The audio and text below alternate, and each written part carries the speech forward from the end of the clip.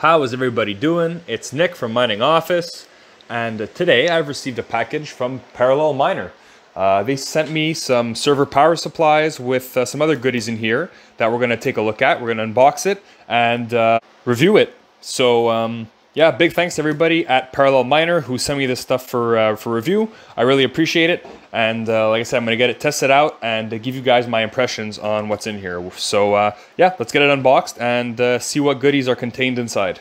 I'll leave a link to the Parallel Miner website in the description below. You guys already know they're a great source of products when it comes to mining, if it's power supplies, motherboards, all that good stuff. So I don't have to talk about it anymore. Let's get to the unboxing. Let's go through the contents of the package. The first thing they sent us is a pair of server power supplies. Now right away you can see the blue power plug and the green sticker. That means these are the platinum rated server power supplies. They are 1200 watts on 240 volt and 900 watts on 120 volt. All right, so let's get this opened up.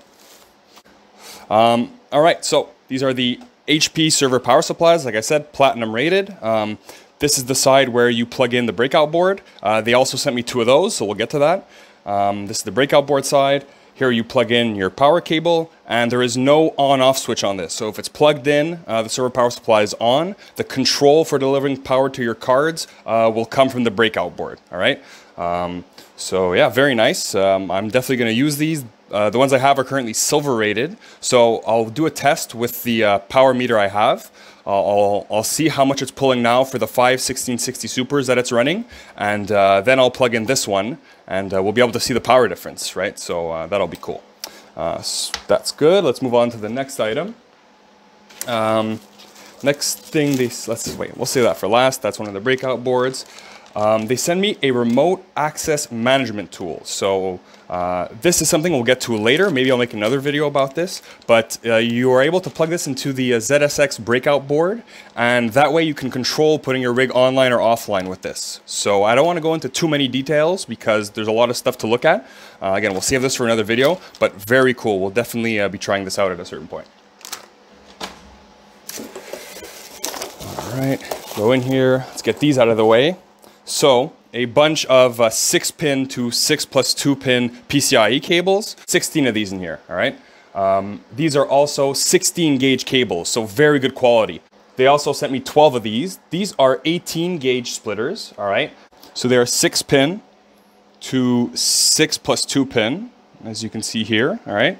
And the splitters, I would say, the quality of this is even more important in the sense that most of your PCIe cables will be 16 gauge. Splitters, you'll see all sorts. So these are 18 gauge, which is good quality in my book, the ones you want to buy. Again, if you look on Amazon, eBay, you'll find 18 gauge. You'll find a lot of 20 gauge too, which will be not as good quality. So make sure when you're going for splitters, especially if you're mining something like Ravencoin, I think you want to pay attention to that. So just be noted here, these are 6-pin, right, to 6+2. Some splitters will be 8-pin inputs. So you have to pay attention to that when you're trying to get some of these, okay? So yeah, a bunch of those. The breakout boards we'll save for last. I'll just put them on the side. And we have a lot of cables in here.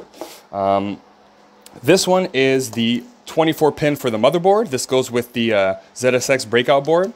So maybe I'm doing this backwards. I should do the board before, but we'll do the wires and you'll understand after. I'll do it all together. So this side will obviously go into your breakout board. And on these two sides, you have the 24-pin, which will go to the motherboard. And then you have the 8/4-pin, which you can put to your CPU, or you will need to put to your CPU. So I have two of these cables they sent me for the two power supplies, obviously. We also have a Molex splitter here. So let's say for your H110 BTC, where there's two of these Molex connectors. Personally, I don't have one of those boards yet. I don't know if you really need to connect these, but let's say you would have to do that. Well, you can put one end of the breakout board here, Molex 4-pin, and you have two other Molex 4-pins that you can plug in.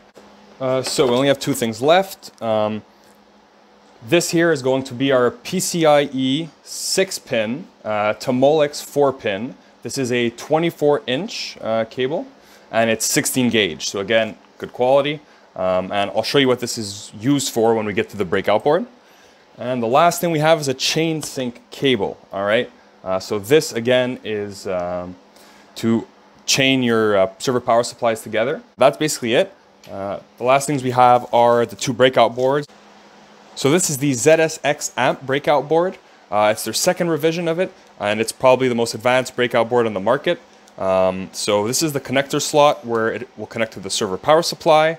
This is the sensing 4-pin Molex connector. It's used for this, the sensing module here, all right? You have the 4-pin for the chain sync cable to sync it to other server power supplies. Here you have the 24-pin for powering your CPU and your 24-pin on the motherboard. Here you have your 4-pin Molex for the SATA. So this one is to be connected with the Molex female that goes to Molex and SATA, all right?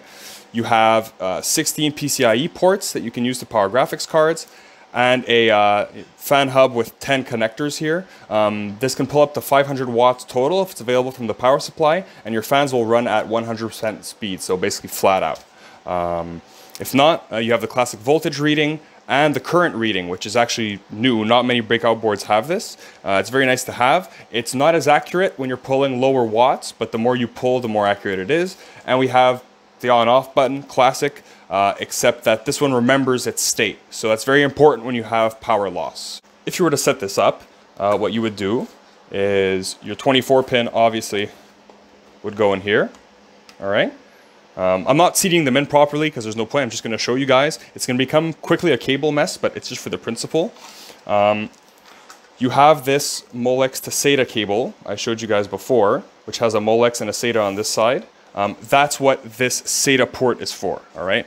So you'd plug this in here, all right?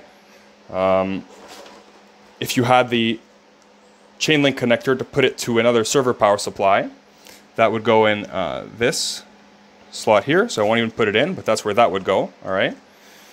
And if ever you needed to use this connector, all right, to power Molex, well, you would just plug this into any 6-pin on the board, basically.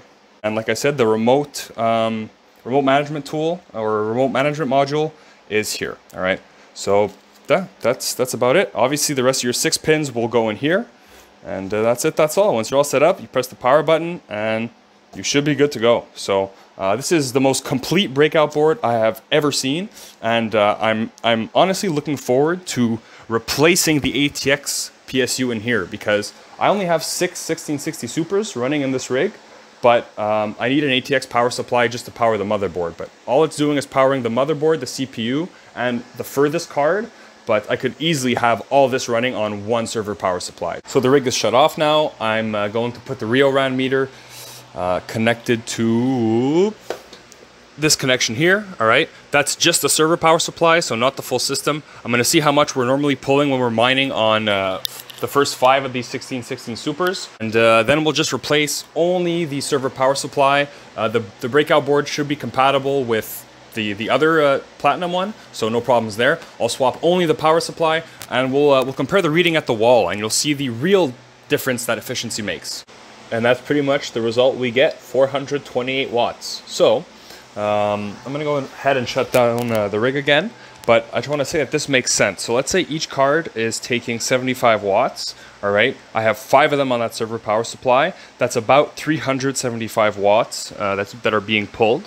And I mean, with the efficiency of the power supply, that brings it back up, right? Because that 375 watts is being pulled here. However, what's being demanded by the power supply on this end is going to be higher, right? And that's where the efficiency comes in. So theoretically, just by replacing the power supply with the platinum one, I should see a reduction in this number here. There's that blue plug, and guys, look at the results. 400.5 watts. Basically, just swapping out these 2 server PSUs saved me 27.5 watts. And that's running low power and only 5 cards on it, all right? So imagine the difference now if you're loading it twice as much, right? You're saving double the power, 50 watts. So yeah, I knew it was gonna be conclusive. I didn't know it was gonna be that much though. Okay, I'm giving in. I'm gonna do it with this rig too. It's a higher powered rig, so I'm curious. I'm gonna swap out the power supplies. All right, so this silver PSU currently has 4 cards running off it, and it says it's pulling around 690 watts, right? Fluctuates a bit more because it's pulling more. Yeah, we'll call it 690, 693, something like that. So again, same thing. We're just going to swap out the server power supply alone and see how much this number changes. All right, guys, and this time we're saving about 30 to 35 watts. So last time we were at 693, 690, and now we're at 658 to about 661, something like that. So yeah, again savings. I thought it was going to be a little bit more because these are all higher powered cards, but yeah, less watts is less watts. I'm very happy with this. Next step now, and basically final step, is going to be to replace this 850X. It's basically just powering the board and one card, so it's not being very efficient right now, even though it's gold, and obviously massive overkill for this rig. So if I end up with double this amount of cards, maybe it'll come back. But I can easily just run this all off this server power supply thanks to the ZSX Breakout Board. Basically, all I needed to plug into the board was number one, obviously the 24 pin for the motherboard that also has the 8/4 pin for the CPU. And I also needed to plug in the Molex SATA connector because I have the fan hub, which runs off Molex on this rig. So I'll show you guys. So right now it's being powered by my RM850 over there. But yeah, I want to get it running off this SATA. Luckily, I don't need the SATA for an SSD because this rig again has M.2 NVMe SSD. So yeah, I'm gonna just turn this off and I'll check back with you guys when the new breakout board is plugged in. Here's a moment of truth, guys. Everything is working absolutely flawlessly out of the box. So my all my 6 1660 Supers are up and running. The estimate here is that I'm using 35 times 12 would be 420 watts. And let's actually go confirm that now on the watt meter. So we're pulling about 503 watts. So you can see the amperage reading is not super accurate, but it gives you a good ballpark estimate. And it's cool to see that now this full 1660 Super rig of 6 cards is only pulling 500 watts. Thanks to Parallel Miner and their ZSX Breakout Board, I saved a full ATX power supply for a future mining rig build. And yeah, I fully powered my system. So big thanks to them. If you're still here at the end of the video, please like and subscribe to my channel if you want more content like this.